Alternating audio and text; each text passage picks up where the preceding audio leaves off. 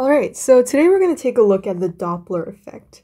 And this is a topic that I really like because the effect of it is just so obvious in daily life.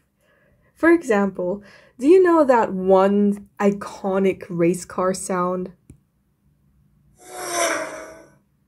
Yeah, that one. Well, okay, so I'm not a big fan of those race car competitions or whatever, but you can definitely hear it, and it's so apparent in our media. And also, when you just go for a run, for instance, when a car zooms past you, it's what you hear. Well, we can actually explain this phenomenon using physics. And even though this is something that I've practically grown up hearing and I've kind of gotten used to it, is it a little bit weird sometimes that when you're in the car, the sound of the car stays constant? However, when you're outside the car and the car is moving relative to you, the sound pitch of the car changes as it passes you. Well, that's because of the Doppler effect. Now, when a vehicle approaches a person, the sound is higher. It's a high-pitched sound. And then as it passes by you and then it leaves you, it becomes a low-pitched sound. So imagine this. You're running and this car is moving towards you. And as it moves towards you, it has a high-pitched sound and it gets lower and lower and lower, and then it becomes lower as it goes past you. And I guess when it's much further away from you, or when it's much, further away from you on both sides, the pitch tends to stay constant. When it's moving very close past you, you can literally hear the pitch of the car going down. And so let's listen to that race car thing again. Yeah, there is the pitch of the car, it goes down. It goes from a higher pitch to a lower pitch. So this is because of the Doppler effect. Now, sound is created by sound waves and vibrations. Imagine the source of the sound is stationary. It's going to create these vibrations and the sound is going to spread out. I know that this isn't a perfect circle, but let's pretend that it is. I drew it myself, so it's obviously really bad. But yeah, they tend to more or less stay the same as it goes out again and again, just like a ripple, right? Like a ripple on a surface of water. And therefore, people standing on either sides of this source will hear the same frequency of sound. Now, this is not the case if the source is moving. If the source moves towards a certain place, even though they're emitting the same exact frequency, note that the circles are about the same size as the ones that are here when they're stationary. So take a look at the source moving diagram. The biggest wave on the outermost part is the first wave that was emitted. It was emitted when the source was in the middle of that circle. It spread out to be that big, and it was emitted again and again and again. And each time, the center of this wave got to the side more and more and more, and that's what creates this general pattern. So that's why we get this effect where even though both of these sources are emitting sounds of the same frequency, one side has more squashed waves than the other side, which has more spread waves. And so that's why when a source moves towards a person, the sound waves are squashed together and the frequency becomes higher, which makes the pitch higher.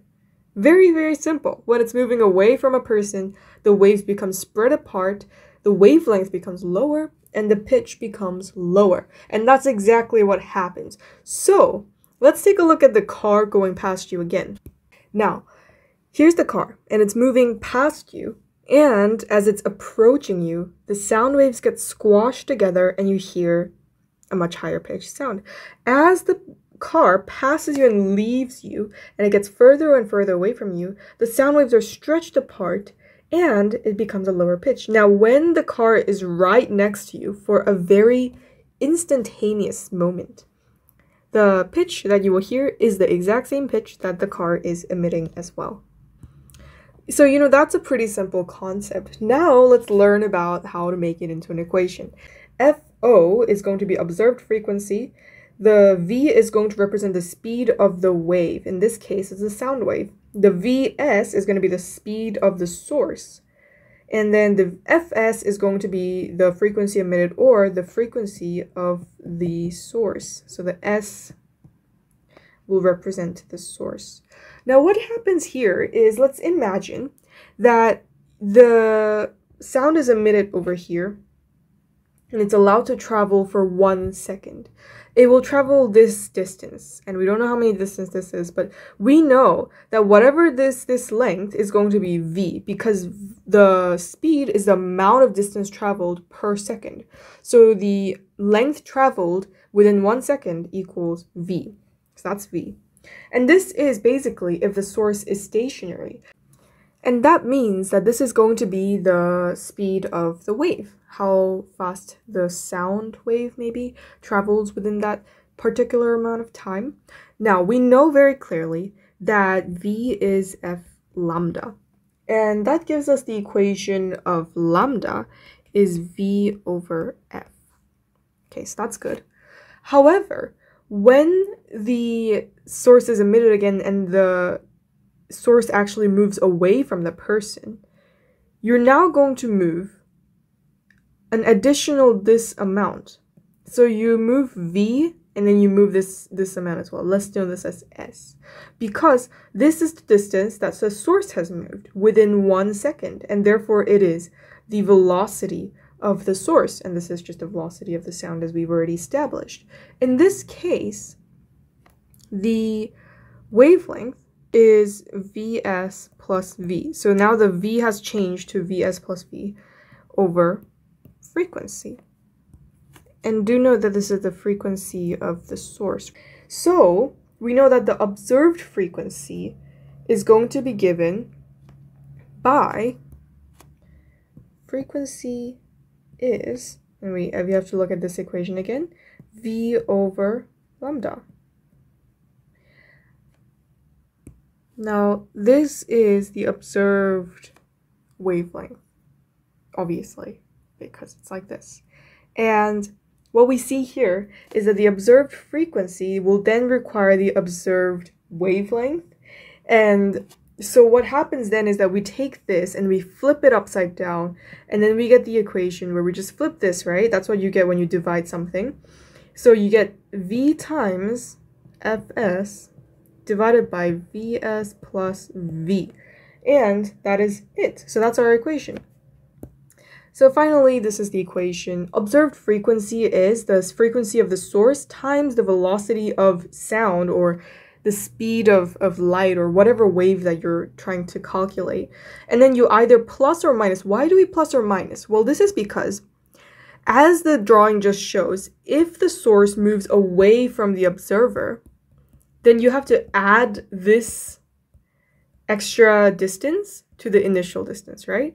However, if the source is moving towards the person, then you have to minus this extra distance from the original distance, because the overall distance between the source and the person is just this amount. So you have to either plus or minus, and we can see from these drawings that I've done that very clearly, if the source is moving away, then you add together the velocities. If the source is moving towards, then you minus the velocities. So moving towards minus, moving away plus.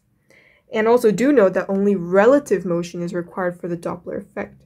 So the car can be staying the same. He can be staying at the exact same spot, but you can be running, and you will still hear that change in frequency as you move towards and then away from the car. But that is assuming that you can run fast enough that the audible effects of the Doppler effect are actually kind of, you're able to hear it, because you have to run very, very fast for that. You have to be as fast as a car, which is not really that feasible. But yes, it is possible. Only relative motion is required for the Doppler effect. The only reason why we hear it when the car moves past us but not when we run past a car is because we just can't run that fast. So yeah, I think an easy way to remember this is we know that when a car moves towards us, there's higher pitch. Higher pitch means that there's a higher frequency. Now, in order to have a higher answer, then you should have a lower denominator. So obviously it's going to be a minus. If you want to have a lower answer, you should have a high denominator, and it's going to be a plus. That's how I remembered this. So one last part about the Doppler effect that I find personally very interesting is redshift. Now light, they're also waves, right? So light shows the Doppler effect as well. They also get squashed and they also get stretched. We know that light of higher frequencies tend to be purple. They go towards the green, the blues, the purples. The lights of lower frequency, of longer wavelengths and lower frequency, they go towards the yellows and the oranges, and they move towards the red part of the spectrum. Now, astronomers, they found out that the light from the distant stars, they tend to be slightly more reddish than the light from nearby stars. So what does that mean? It means that the waves are getting stretched. Why are they getting stretched? Because these distant stars are moving away from us. And so this is evidence that the universe is expanding, because it's impossible that all of these stars are just moving away from us with the Earth as the center point, right? That's not really possible. So the conclusion that they drew is that the universe is expanding in and of itself, not the stars just randomly deciding to go away from the Earth. The reason why stars next to us don't show redshift is because of the gravitational pull between our sun and their sun, so the universe doesn't expand as much between us. And that's what makes the stars and their waves stretch out on their way to the Earth. And I think that is absolutely fascinating. So that's about it for the Doppler effect. A very simple concept, very easy to calculate, but something that has told us that our entire universe is expanding, and also something that we just hear in all parts of life. Thank you for watching, and if you want more videos on similar levels of physics, then do check out my channel, where I also post other A-level physics videos. Again, thank you for watching.